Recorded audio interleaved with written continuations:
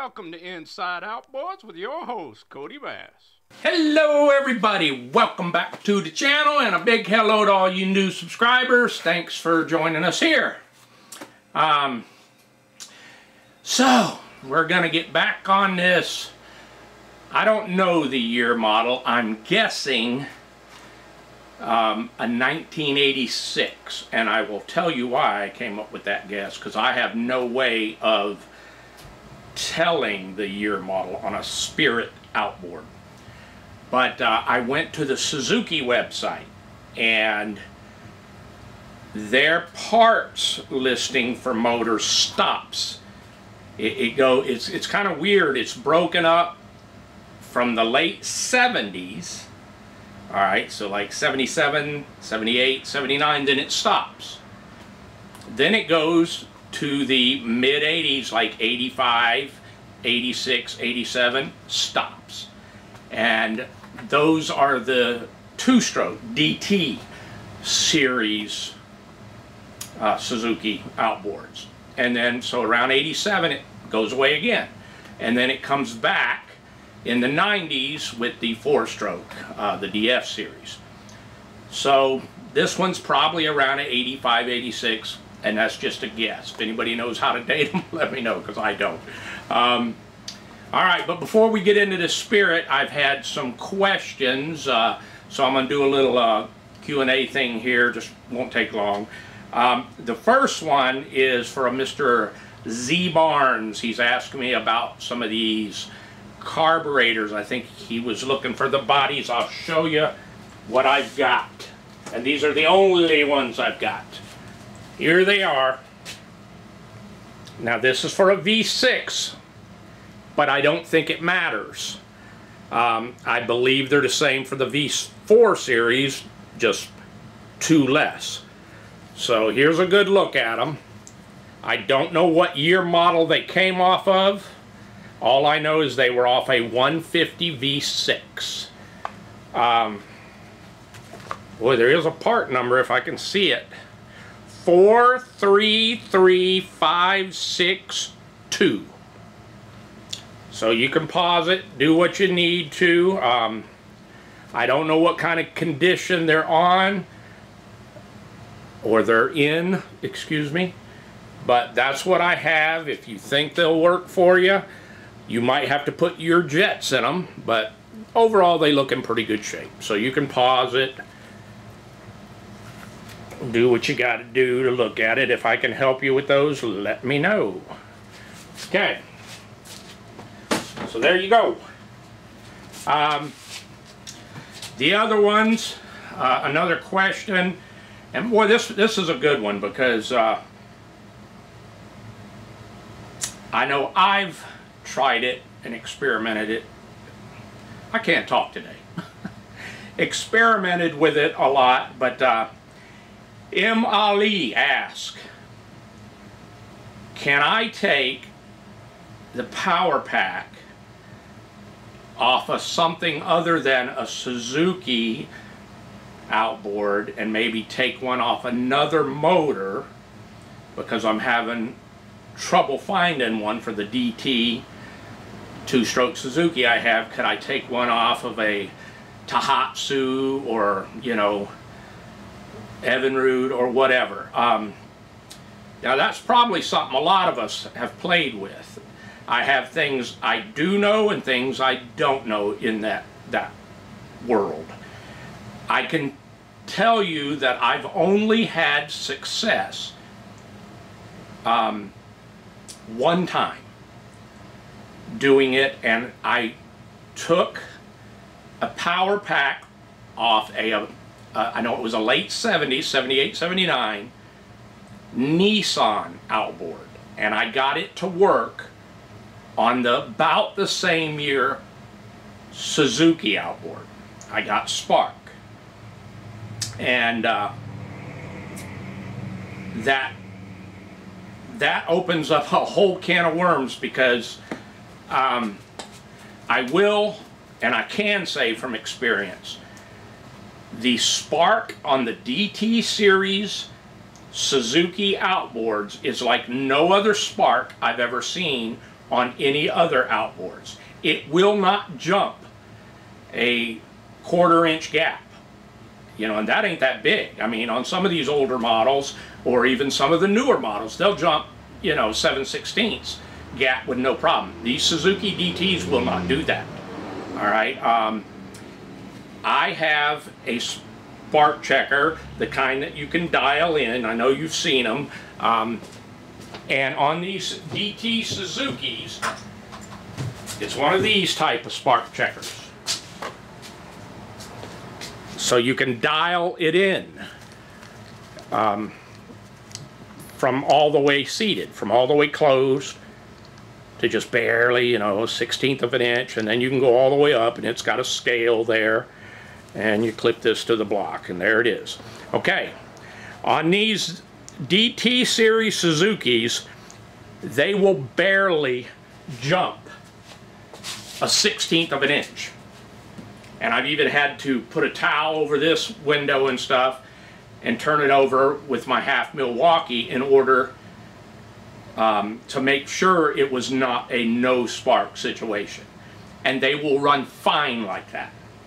I've just done it too many times to have anybody tell me different. I've done it over and over again. So now when I get one of these DT series Suzukis in here and I check the spark, I don't even bother with the other spark checkers. I get this one, I turn it until it's just barely open, not even a 1/16 of an inch. And then I spin it over so that it spins hard and strong with my Milwaukee 1/2 inch drill. And if I don't have spark doing that, with it barely open, then I'll go, okay, I probably got a no spark situation.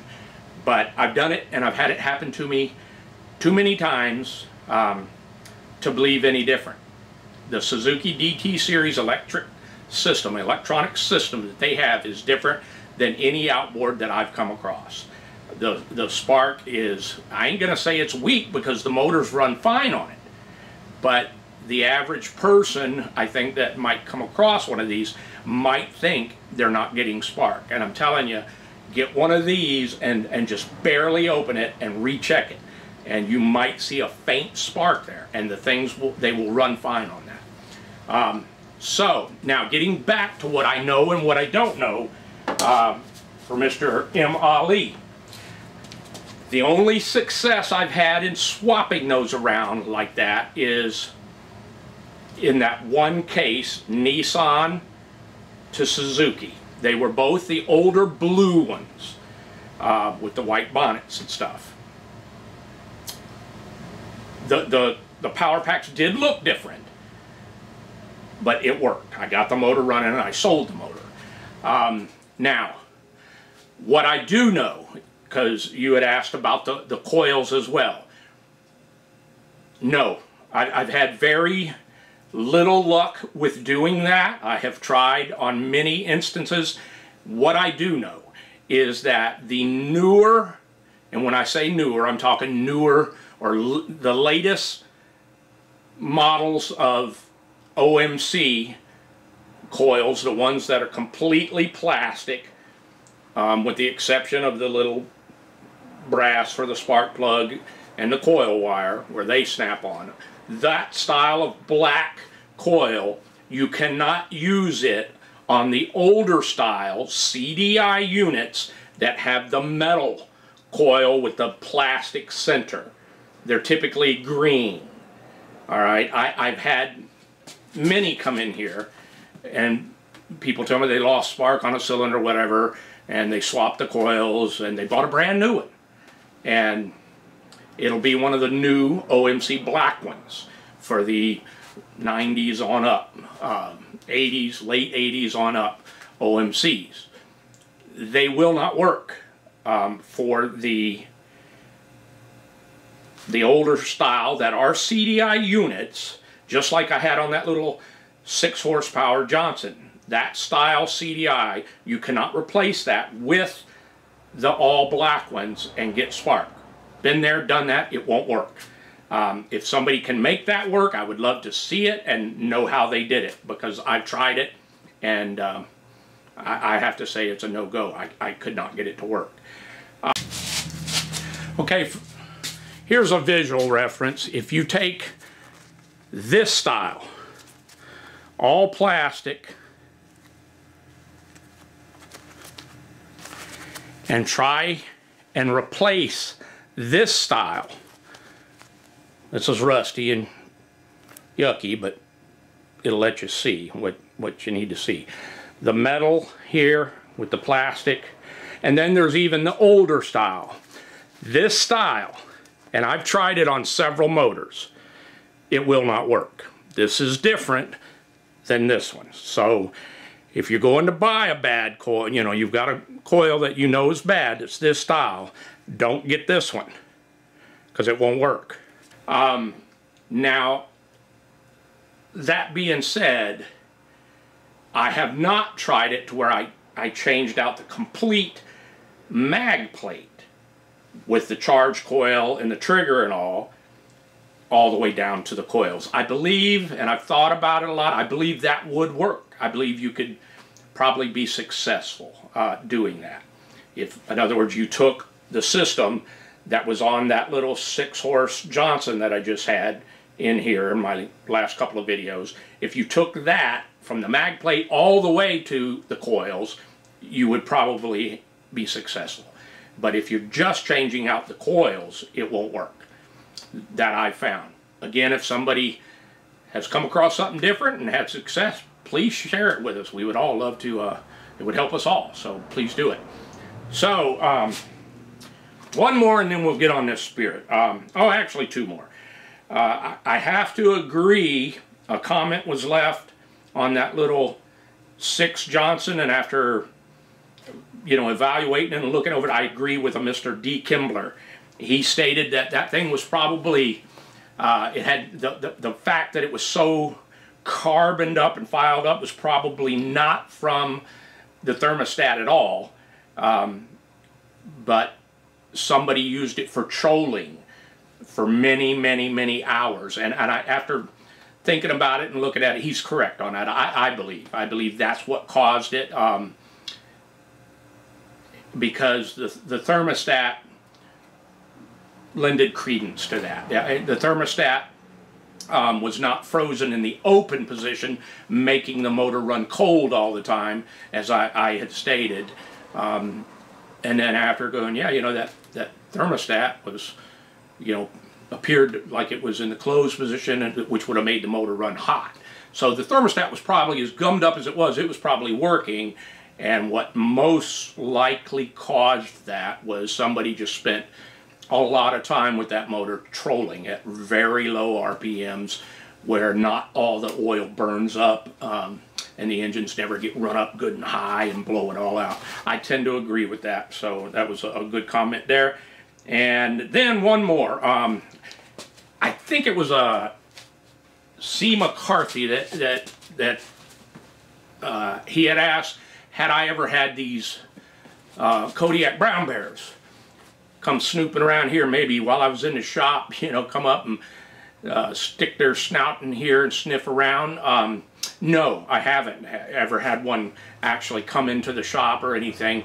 I have had them in my yard. I have a berry patch over here, and I got off really in the wee hours of the night one night coming home, and when I parked my car, I had about a 600-pound sow, for the most part, sleeping. I guess she had her fill in my berry patch, and she was just laying there in the berries, asleep, or taking a nap, I would say.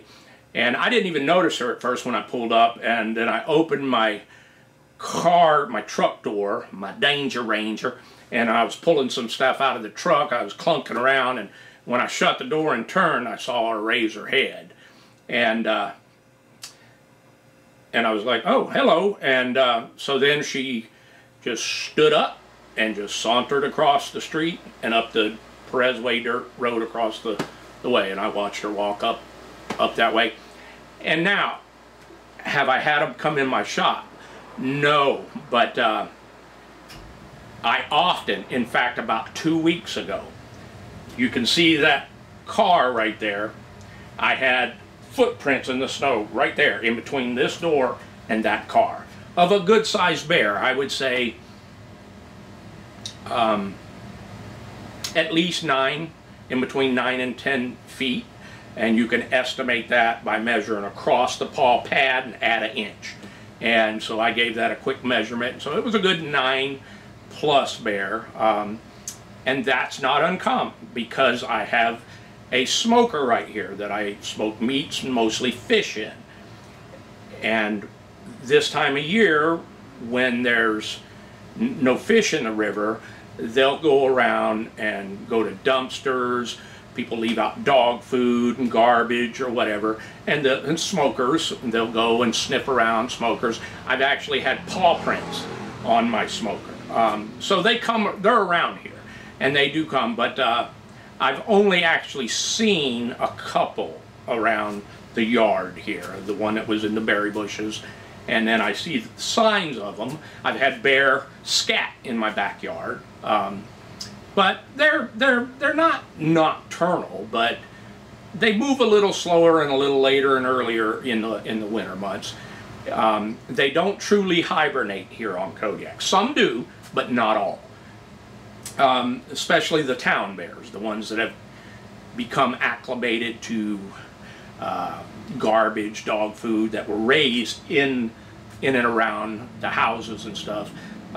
They nap and they sleep, but they don't particularly truly hibernate, as many of the bears that live further out, they actually do hibernate.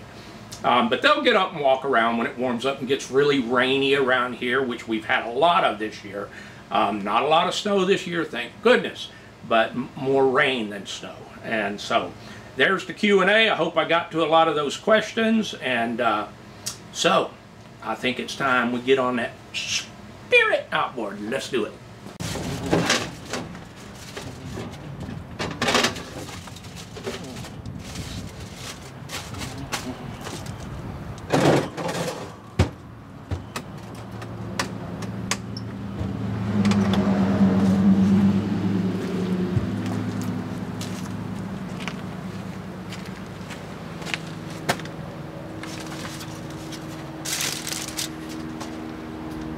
Yummy. And you wonder why the bears come sniffing around. I don't know. Okay, I'm going to go ahead and try and give this Suzuki a cold start. I wish those clamps worked. Okay, so how in the world? Yeah, even that's got stiff already. Let me get her going. Let's get a little tri-flow on that.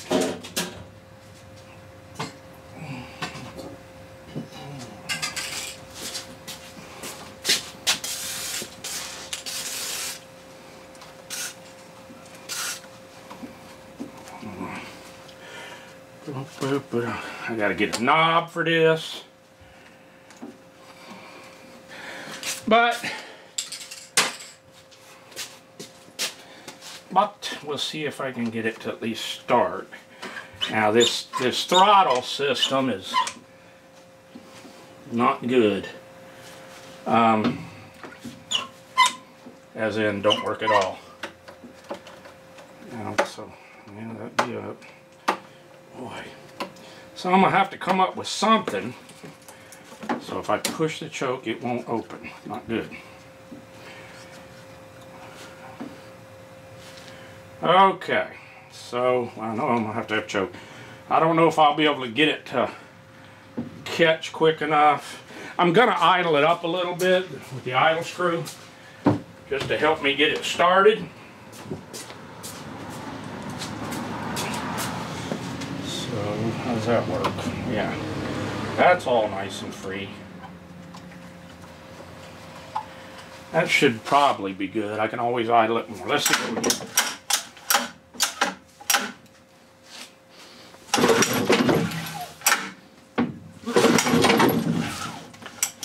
She popped. Can't tell.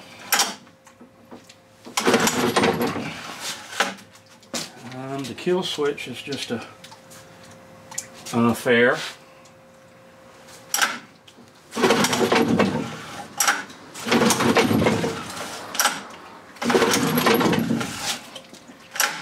Well, stop that. Let me squirt some tri-flow down in there. She's been sitting for a few months since I got her running.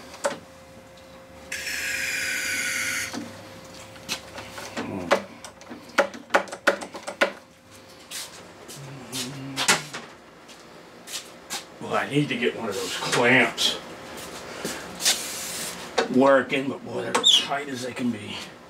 Tight! Tight! Yes.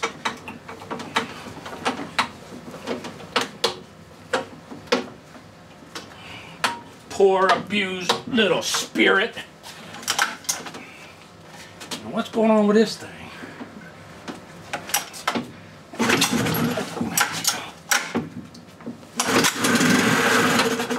Well, that was the tri-flow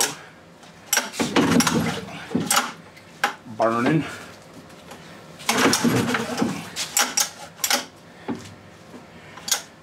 Let me oil it up a little more. She definitely popped that time.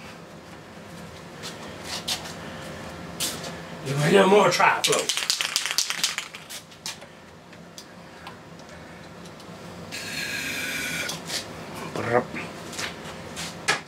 That carb may be all plugged up again.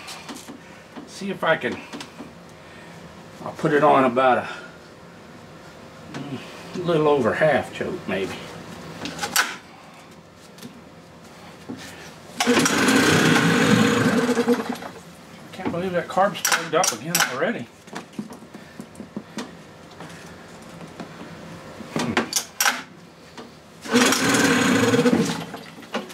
But I guess it is.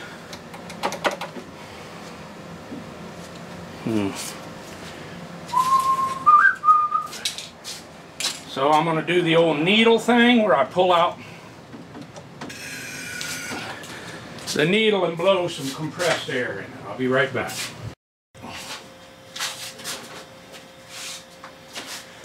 Okay, I unscrewed this low circuit deal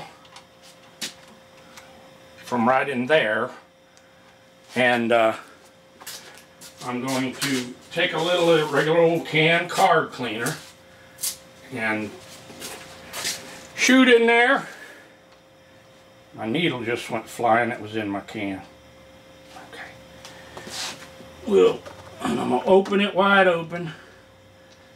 Put that in there and there we go.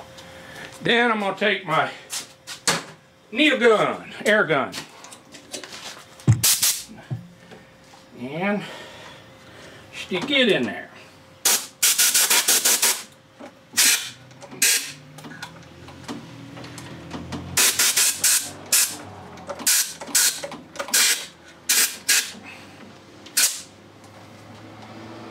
It works sometimes, sometimes it don't. Alright. It works sometimes, sometimes it don't. So, I think we'll give it another shot. Oh, put the needle in first.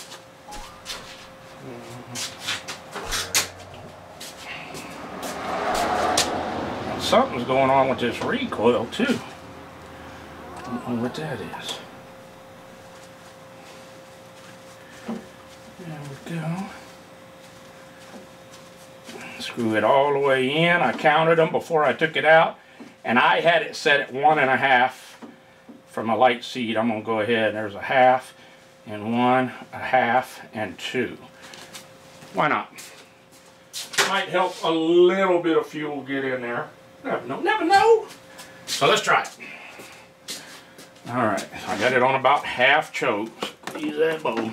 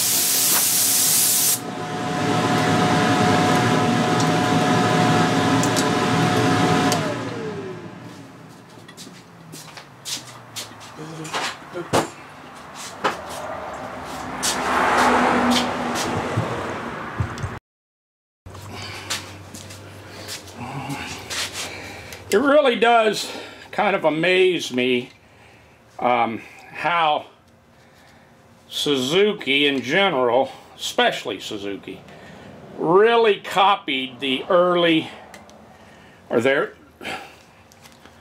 I'm having trouble with my tongue, how they,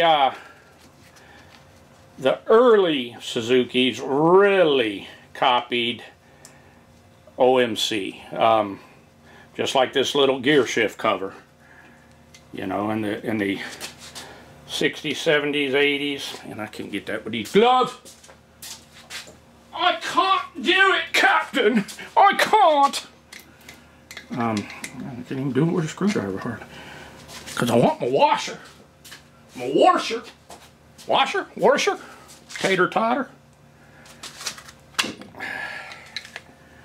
Yeah, they copied a lot on their early ones. Sure did. Look at them nice stainless studs. Oh, wait a minute, I had a gasket too. Uh-oh. Uh-oh. Am I going to be able to... I see some goo on this gasket. I'll probably have to cut a new one. Maybe not. Let's see. Let me get a razor knife. You know.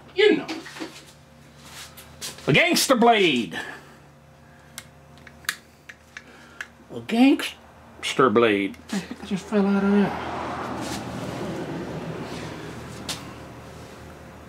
Old hard geese.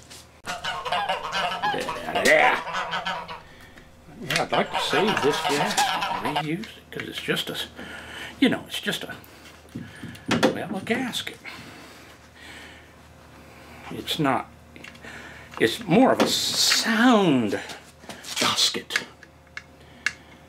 Because there's water goes down through there. We saw that coming out of there. You know.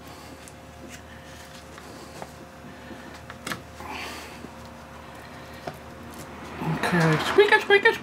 Oh, look at there. Just like OMC. Pretty amazing.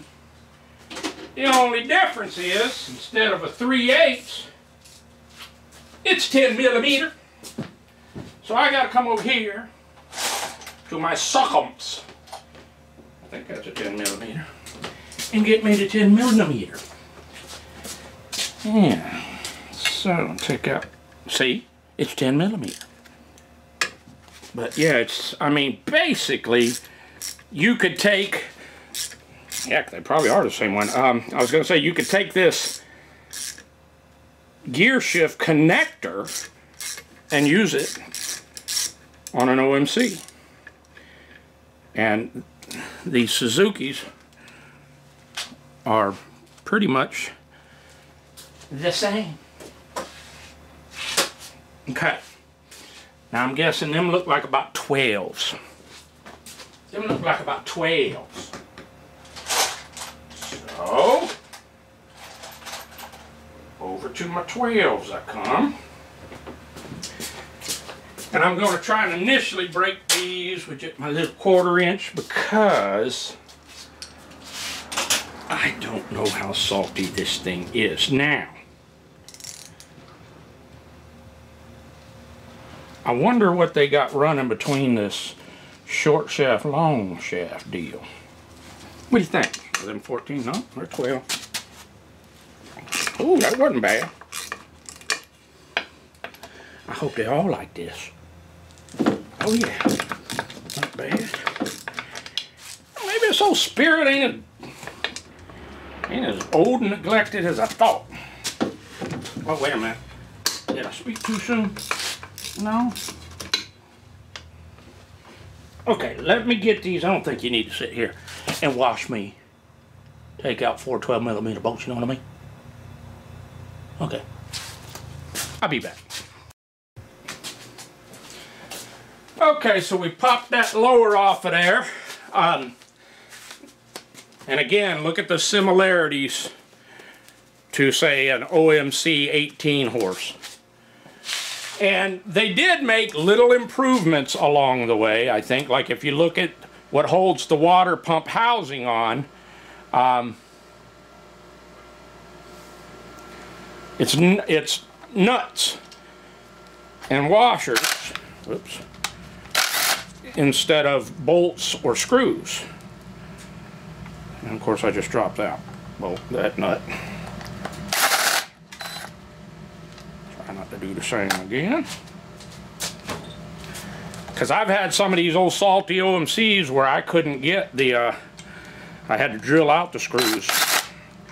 So I think a nut is an improvement to that. But again, wouldn't surprise me if you couldn't fit an OMC, you know, off with the gloves to get them little teeny washers. And this thing, like I said, it was pumping well, but I don't know, I do know, this water pump's ancient, or this impeller is ancient. In there, 3 nuts and washers, and I'll gently pry up on this. Oh yeah, it's coming right up. Now on the Suzuki, I'm not sure there's the whole, well, that's, I think that tube should, you know, come apart. It's real salty right there. I'm just going to clean it up and leave it as it is, because I see no reason.